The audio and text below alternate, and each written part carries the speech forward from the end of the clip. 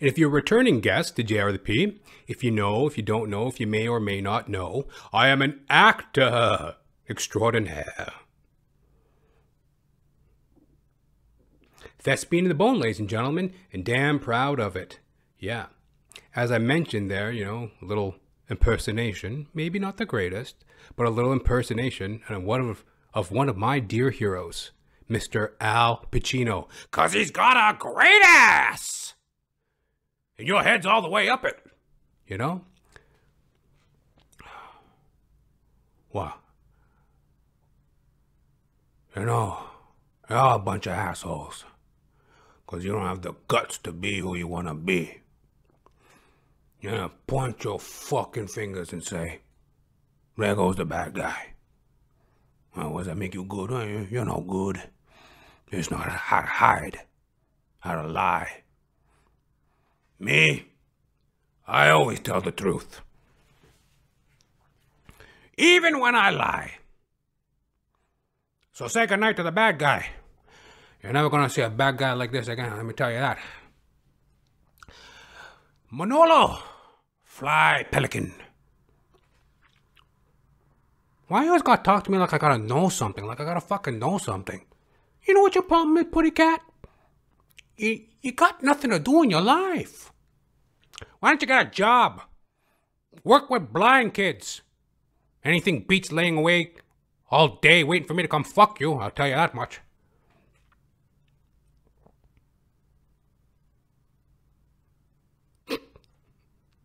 My man Al Pacino, you know.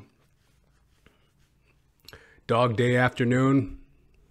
The Godfather. Yeah. Panic in Needle Park. That's an oldie. I think that was his first film. Hadn't seen that one in a minute. You know? Serpico. 88 Minutes. Dick Tracy. You know, Scent of a Woman. Frankie and Johnny, another odd one. Any Given Sunday. Heat.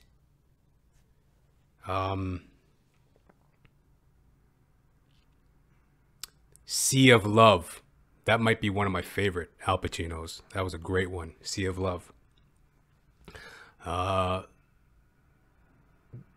of the greatest actors of all time. Definitely of the 20th century. Al Pacino. As if we really know what other actors were around pre-20th century. Oh, my favorite actor was Jimmy Doodly-Doo from fucking 1802. Oh, he was great.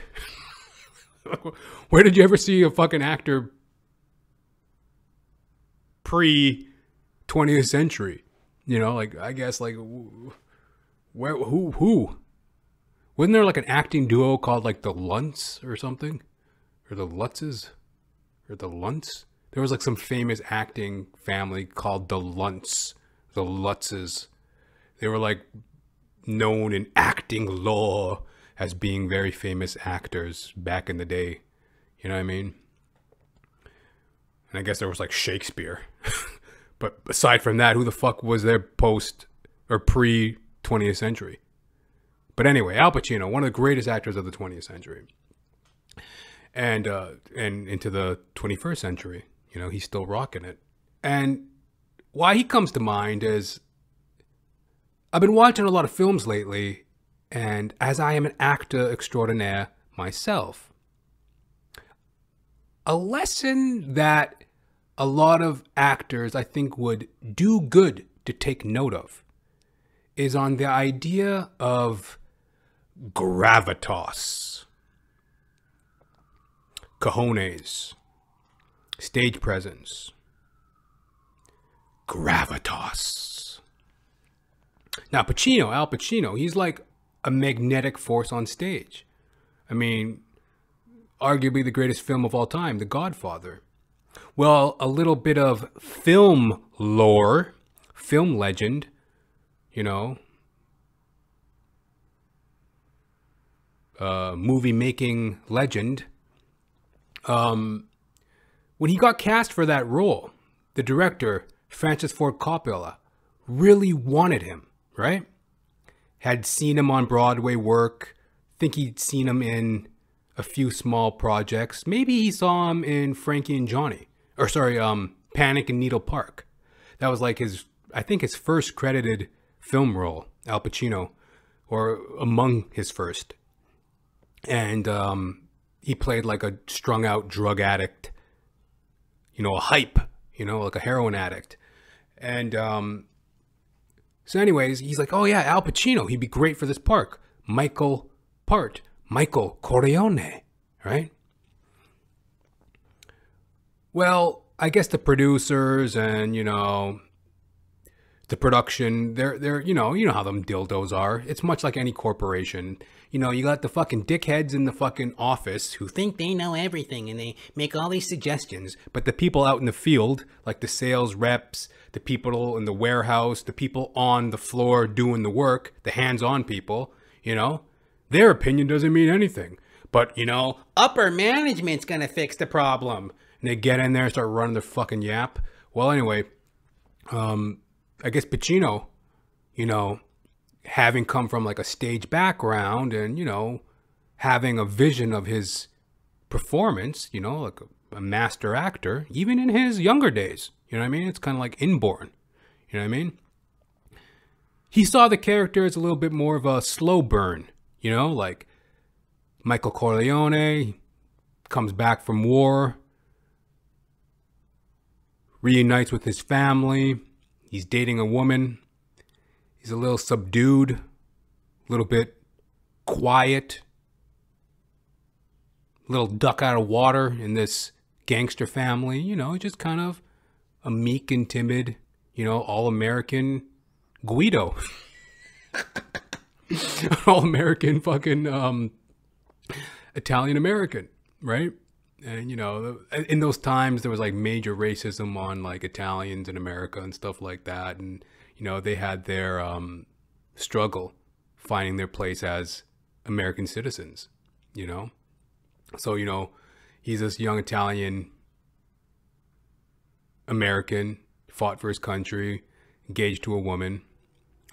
He's in this crime syndicate family that he kind of wants to separate himself from and be his own man. And he's a little bit more reserved. So like that's really coming through the character in the early scenes of The Godfather.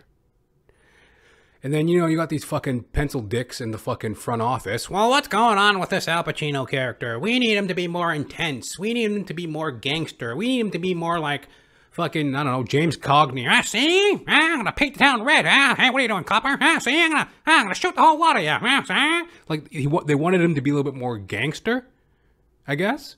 A little bit more intense. But he was playing, a little bit more of a subdued character. A little less gravitas due to the circumstances that the character was in the chronological order of the shoot. The Coppola, Francis Ford Coppola, or copyright, or on our photocopier, Francis Ford Coppola is like, well, no, he's the right guy, he is the right actor. So they bump up a shooting schedule. They bump the shooting schedule up to that famous scene where, Michael Corleone performs his first hit. You know what I mean? Like, the Italian restaurant scene where, he's sitting at the table, and he's like, oh, just 1 minute. And he goes to the bathroom and, he looks under the toilet and there's a gun and he goes out and he, spoiler alert from a movie like 50 years old, 60 years old or something, but, classic. Spoiler alert. He goes and gets a gun out of the toilet. He goes and sticks his hand in the urinal, comes out with like a fucking 22 or whatever. And he plugs them fucking thugs, shoots them dead right there in the pizzeria, And then there was that gravitas, right? Holy moly. And all them fucking Peckerwood pencil dicks in the front office were like, holy fuck, we were wrong. We have the right actor. And boom. Al Pacino, as we know, born, into the cinema mind frame. In the world of cinema and film, star was born. You know what I mean? Al Pacino. That's my dog, you know? And, so anyway, he kind of put the brakes on that gravitas. He kind of served the character in the right way. And, you know, I guess as a young actor, it's hard to know, or even as an actor in my position, I've been doing it for a minute now. Nobody gives a shit what I do, but I do have some experience. And, you know, you come into those moments where you're like, well, I don't know, should I, you know, put the pedal to the metal? You know, flex these chops, show these motherfuckers what I got, you know, what I'm rocking with, put my dick on the table? Or do you serve the character in a little less obnoxious sense? And a little bit more of a subdued, a little bit more of a realism kind of a tone, you know? If you watch film today, you see a lot of film actors that are, they're trying to manufacture this sense of gravitas. They walk on the stage and they're flippant and arrogant and obtuse and, you know, menacing. And, you know, well, when I deliver a line, I don't even look, you know, I'm the bad guy villain and I'm playing it off like I'm such a thug and, you know, well, I'm dangerous and menacing. And when I say something, I say it, and they get mad and they yell, they tear their shirt off, and they're in the fucking, it's like a hissy fit. I mean, that's not really acting. I mean, any old dildo can memorize a couple fucking words on a paper. Okay, 1, 2, 3, 4, I see a sycamore. Okay, that's my fucking line. 1, 2, 3, 4, I see a sycamore. 1, 2, 3, 4, I see a sycamore. 1, 2, 3, 4, I see a sycamore. Okay, whenever you're ready. 1, 2, 3, 4, I see a sycamore. Oh, gravitas. It's not really acting. It's like a hissy fit. It's like chewing the scenery. It's like hamming it up. You know what I mean? And it just is done to dog dick death these days. You know, you'd be watching something on Netflix and it's like, calm the fuck down. What's this guy's problem? Running around, screaming, you know, that's not quite acting. You know what I mean? It's a little bit more. Well, there you go. That's the problem. It's all subjective.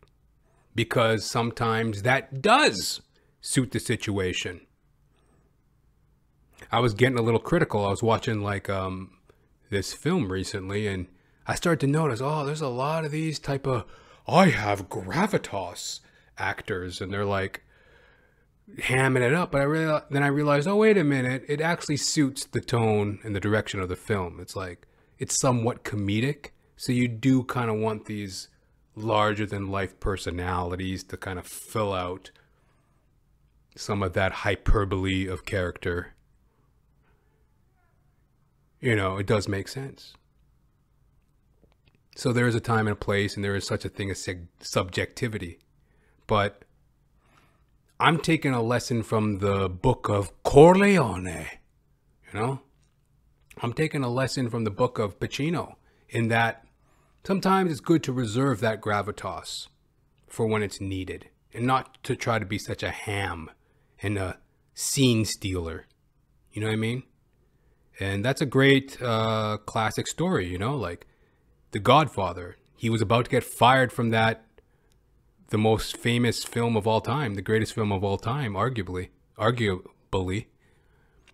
because he wasn't really putting the pedal to the metal. He was kind of playing it true to the character as he was trying to craft it. And then when it was time for him to step it up and put on the fireworks, he did.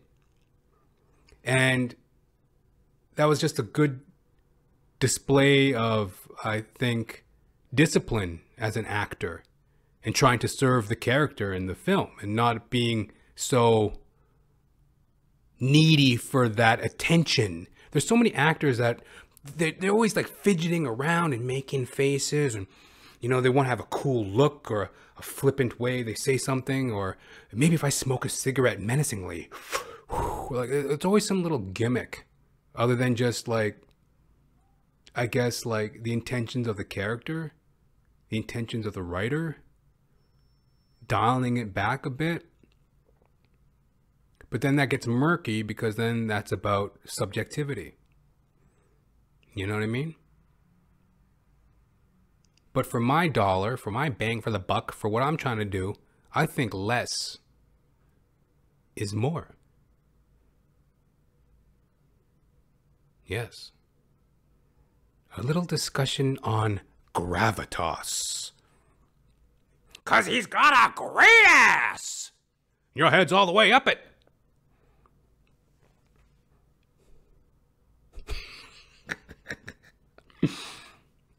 I keep on wanting to say, show me the money. But, you know, Cruise. That's Cruise Control, Tom Cruise. But Al Pacino, he's like the quintessential example of gravitas on film. And I see a lot of actors and actresses these day and age trying to manufacture that gravitas.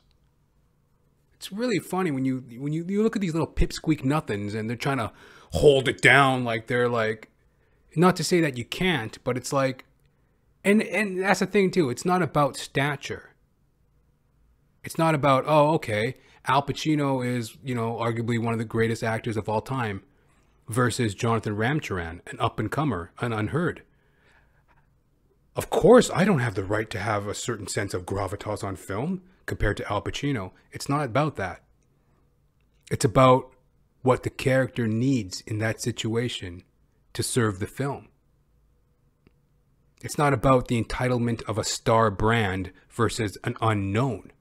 It's about what the character needs to serve the film. And a lot of times you see these actors that they're not playing a character. They're not serving the film. They're not telling a story. It's about them getting their cheesecake shots. You know, they want to look, you know, they want to steal the scenery, chew the scenery. They want to ham it up. And it's like, this isn't really what, at least for my definition, my subjectivity on the matter, it ain't what my bang for the buck actor work truly is. That's not it. That's not it. As I mentioned, 1, 2, 3, 4, I see a sycamore. Any fucking retard can memorize a line and spit it out like an idiot. You know what I mean? It would be the same as if, like, for example, who doesn't love a guitar solo, right? But what are they technically doing? They're technically strumming and picking notes on a guitar at a fast pace. So, you know, you hear like some beautiful guitar solo. Wow, the intricacy of it, the arrangement of notes, the flow of it, the rhythm of it. All those bits make it special and unique. It's the craft of sight of the musician, you know? The way they hear it and the way they deliver it. That's what makes it special. I would imagine. This is subjective. Okay. But technically what they're doing is they're plucking notes very fast in a certain order and an arrangement, and, you know, we kind of all can match a tempo of, you know, you hear guitar solo. Okay. What if any old idiot picked up a guitar and just started whacking notes away? Oh